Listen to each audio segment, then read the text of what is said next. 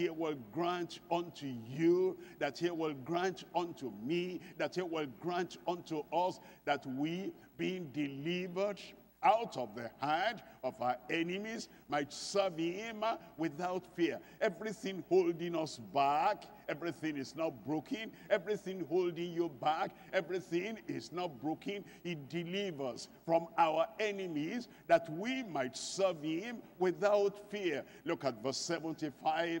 How do we serve him? In holiness and righteousness before him. Tell me the rest over there.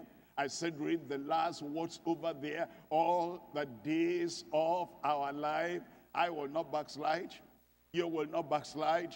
We will not turn back. We will not go back. Whatever the challenge, by prayer, by faith, we're going to overcome. And we will continue to serve the Lord in holiness and righteousness all the days of our life. He has done it, and you will see the effect in your life in Jesus' name. Look at Colossians chapter 1. In Colossians chapter 1, I'm reading from verse 13. Colossians chapter 1, reading from verse 13, who has delivered us. That's me. I said that's me. Why don't you say that's yours? Who has delivered you from the power of darkness, and he has translated us into the kingdom of his dear Son. When did that happen? Look at verse 14. In verse 14, in whom we have redemption through his blood, even the forgiveness of sins. He has forgiven your sins. He has saved your soul. He has brought you into the kingdom. You are redeemed, and because of that, he has translated you out of the kingdom of darkness, and he has brought you into the kingdom of his dear Son. Let's come back to the Psalms, Psalm 18, and we're reading from verse 6. Here is the testimony of a miraculous deliverance. He delivers. He'll put testimony in your mouth. And you know, you must testify. You must testify. Don't just say, you see, I praise God in the corner of my room, come out, and then before all the other believers, like David, like the psalmist gave testimony, he said, I have testimony of miraculous deliverance in Psalm 18, verse 6. In my distress, I called upon the Lord. I cried unto my God. He heard my voice out of his temple. He says, can I give you my testimony? I prayed, I cried, I called, and he heard my voice out of his temple. And my cry came before him, even into his ears. Look at verse 16. In verse 16, he continues with the testimony. He sent from above. He took me. He drew me out of many waters. In verse 17, he says, he delivered me from my strong enemy. That will be your testimony. That was his testimony. And he said, I'm telling you, this God is mighty, and he is my rock, and he is my shield, he is my buckler, he is my fortress, he is my deliverer. He delivered me from my strong enemy, and from them that hated me, for they were too strong for me. They were too strong for me. Hold on. Not too strong for my Lord. They were too strong for me. Not too strong for my God. They were too strong for me. Not too strong for my Redeemer. Not too strong for my Deliverer. Because of that, no matter how strong those enemies are, deliverance has come unto you and for you in Jesus' name. Look at verse 18. In verse 18, they prevented me in the day of my calamity, but the Lord was my stay. In verse 19, it says, he brought me forth also into a large place. They wanted to confine him. They wanted to restrict him. They wanted to push him and make him stay and pin him down in a corner so that he will not spread his wings. And the Lord said, no, that confinement is not for you. I said that confinement is not for you. And he brought him forth. He's going to bring you forth. He's going to bring you out. He brought me forth also into a large place. He delivered me because he delighteth in me. And you say, I wish the Lord will delight in me. He delights in you. That's why as you come to the New Testament, he calls you beloved, beloved, beloved a number of times. He delights in you. He will deliver you. Are you sick? Today is going to deliver you from that sickness. Are you harassed? Are you tormented? Are you oppressed? Today is going to deliver you from that harassment because he delights in you. Look at verse 20. In verse 20 it says, the Lord rewarded me according to my righteousness, according to the cleanness of my hand, as he recompensed me. Verse 21, in verse 21 it says, for I have kept the ways of the Lord. I have not wickedly departed from my God. As long as I keep staying with my God, he delivers. As long as I keep staying with my God, he overcomes all the challenges in my life. Look at verse 32. In verse 32, it is God that guardeth me with strength. You'll be stronger today than you were yesterday. You'll be stronger for the challenges before you today at the present time than any other time in your life. It is God that guardeth me with strength and maketh my way perfect. Underline that. That's for you. He maketh my way perfect. Every crookedness and every imperfection and every difficulty, every turn meandering in the way, he'll make your way perfect. Every pothole, he was going to level everything. Every valley is going to level everything, and is going to make your way perfect. Look at verse 35. In verse 35, here is the psalmist saying, thou hast also given me the shield of thy salvation. Here the psalmist is giving testimony and is to lead you to also examine your life and count your blessings and see all that the Lord has done for you. Rather than saying, I don't have this, I don't have this. Don't look at what you don't have yet. Look at what you have. Look at what you possess and look at the great things the Lord has done for you. Thou hast given me the shield of thy salvation, and thy right hand has holding me up, and thy gentleness has made me great.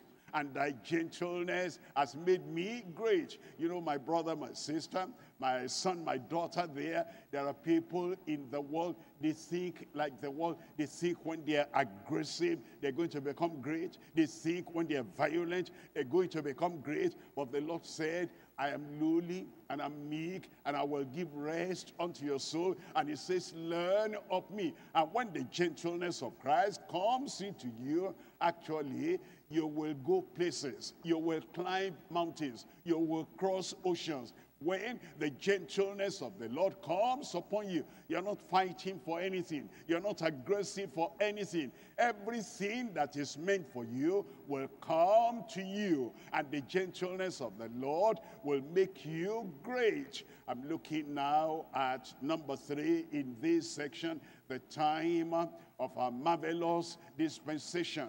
We're looking at Psalm 18. We're reading verse 37. And we're reading verse 40. We're looking at Psalm 18, and we're reading verse 37. I have pursued mine enemies and overtaken them. Neither did I turn again till they were consumed. Hold on there now. You see, there are people, they do not understand the dispensation of that time and the dispensation of this time. Here David said, in his own dispensation, at his own time, under the old covenant, I have pursued mine enemies and overtaken them. Neither did I turn again till they were consumed. You see, the Lord is telling us we need to recognize the dispensation in which we live. I'll show you that later. Look at verse 40. In verse 40 it says, in verse 40, thou hast also given me the necks of mine enemies. In that dispensation, that's how they dealt with enemies, that I might destroy them that hate me.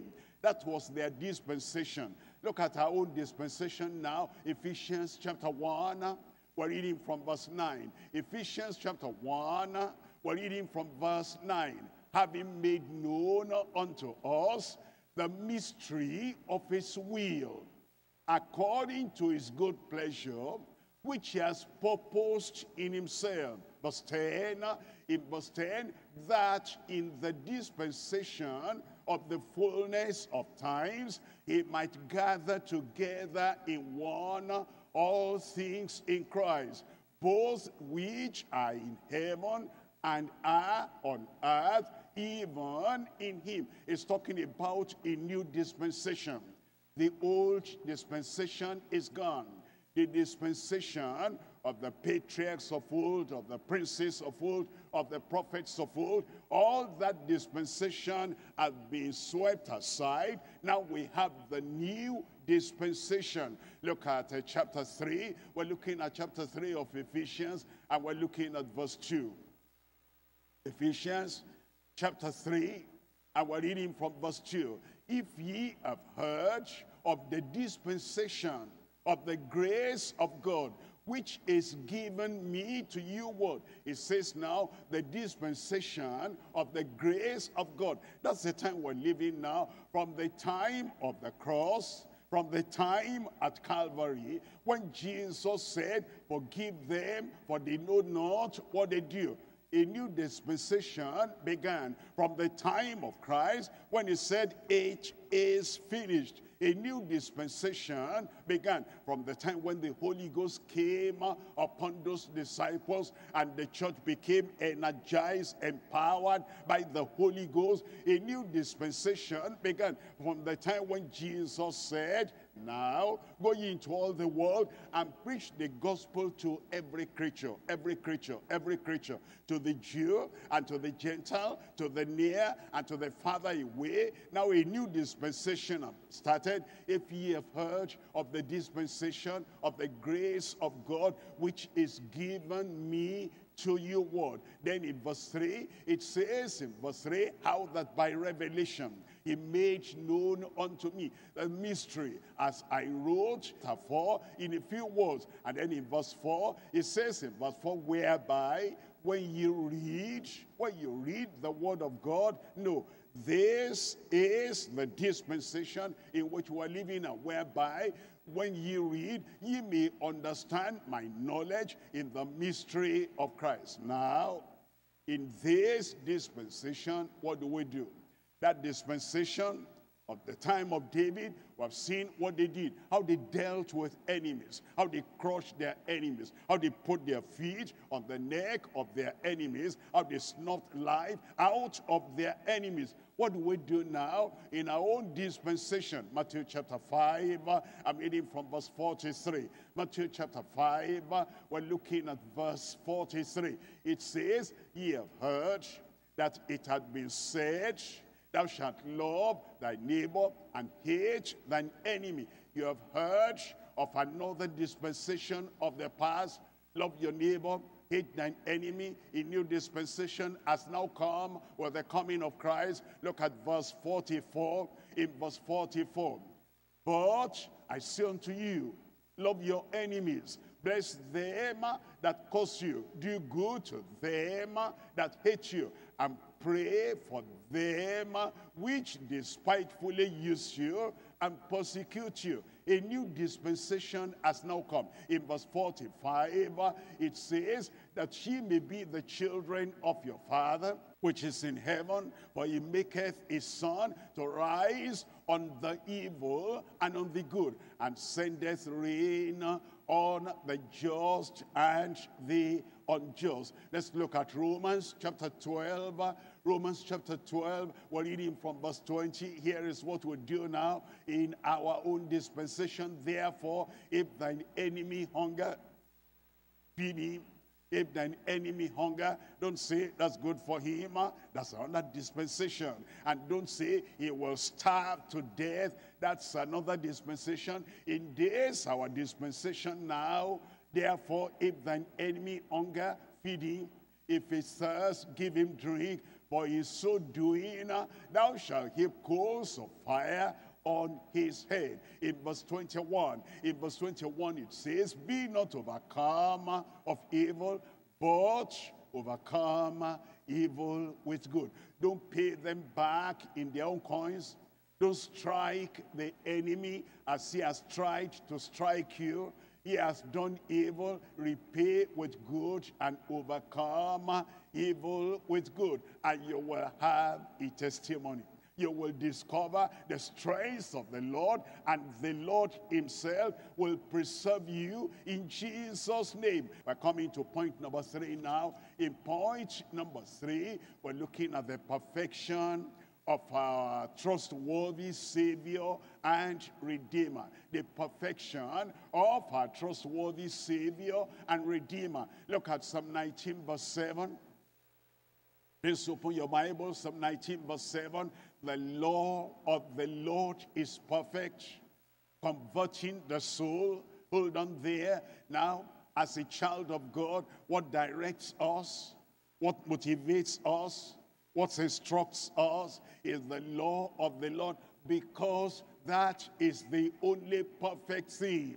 As you look at any man in the past, any man at present, you're not going to see perfection just hanging around everywhere. If you're going to be directed, if you're going to be controlled by that which is perfect, the law of the Lord is perfect, converting the soul. You see, the lives of people around, whoever they are, they might be great people, they might be popular people, they might be influential people. In whatever section of life they might be, you'll find imperfection in their lives. That's the reason why you will not be directed, you will not be controlled, and you will not be moved by the lives of other people. I want to be like so-and-so.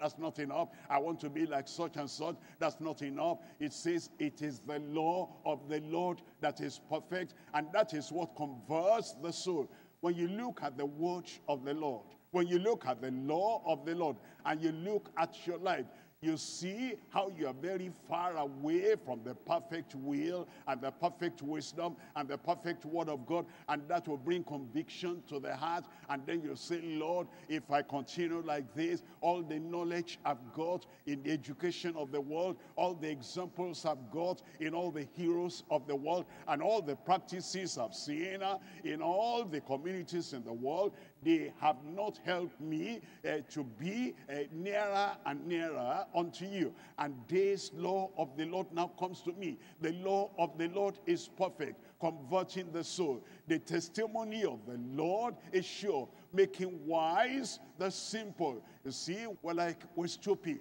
It's like we're simpletons. We know nothing, and we behave foolishly. It is when the testimony of the Lord comes in that makes us, gives us assurance, and we now know this is the way. Walk ye in it. All our simpleton and all our simplicity and all our stupidity, everything will vanish away. All our sinfulness will vanish away. It says the testimony of the Lord is sure, and it makes wise the simple. Look at verse 8. In verse 8, it tells us the statutes of the Lord are right.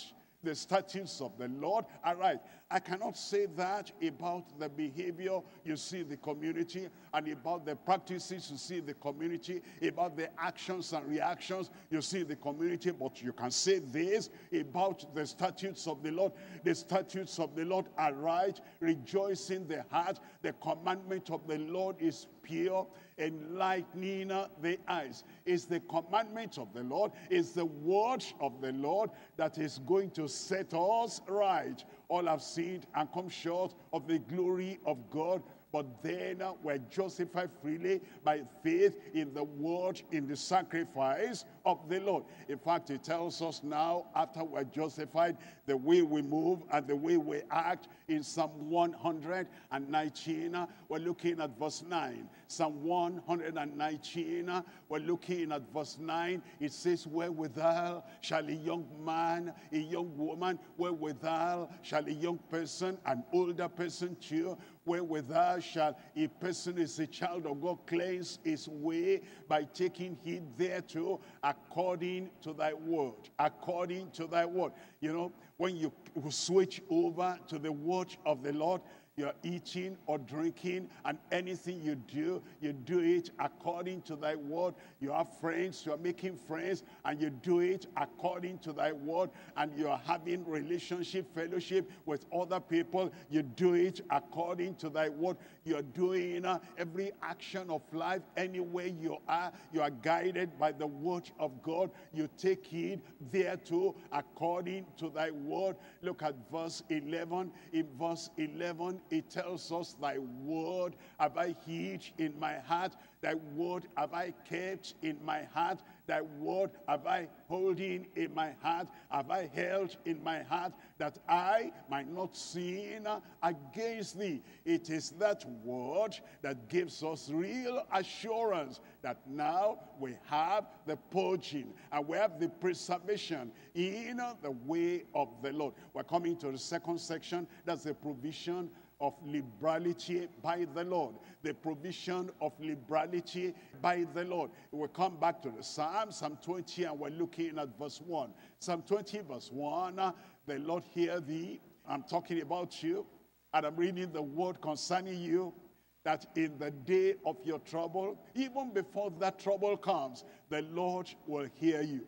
In the day of trouble, the name of the God of Jacob defend thee. You understand that? The same name of God Almighty, that defended the children of Israel before Pharaoh, and defended them at the Red Sea, and defended them before the Amalekites. That same name, having the same power, having the same authority, that same name of the God of Jacob will defend you. Look at verse 2. In verse 2, it says, he'll send you help from the sanctuary and strengthen thee out of Zion. Strength is coming to you today. Strength has come to you already today, and the Lord will empower you. And the Lord will take away every chain and every shackle out of your life in Jesus' name. In verse 3, it tells us in verse 3, it says, he will remember all thy offerings, everything you have done, the little and the big, everything you have done in the house of God, everything you have done for the service of God, everything you have done to alleviate the suffering and the poverty of other people, everything you have done to help anyone, everything you have done and you have offered unto the Lord. It says it will remember all thy offerings and accept thy burnt sacrifice. Selah. That Selah means pause and think about that. That nothing you have done for the glory of God will be in vain. Look at verse 4. In verse 4 it says, grant thee according to thine own heart, and fulfill all thy counsel. The Lord will grant you according to your heart, according to your desire, according to your demand. Everything you are praying for, everything you are asking, the Lord is saying, he is your liberator, and he is your liberality, and he is going to supply all your need according to his riches in glory by Christ Jesus. He will grant you according to your own heart. He will fulfill all your counsel. Look at verse 5. In verse 5, we will rejoice in thy salvation.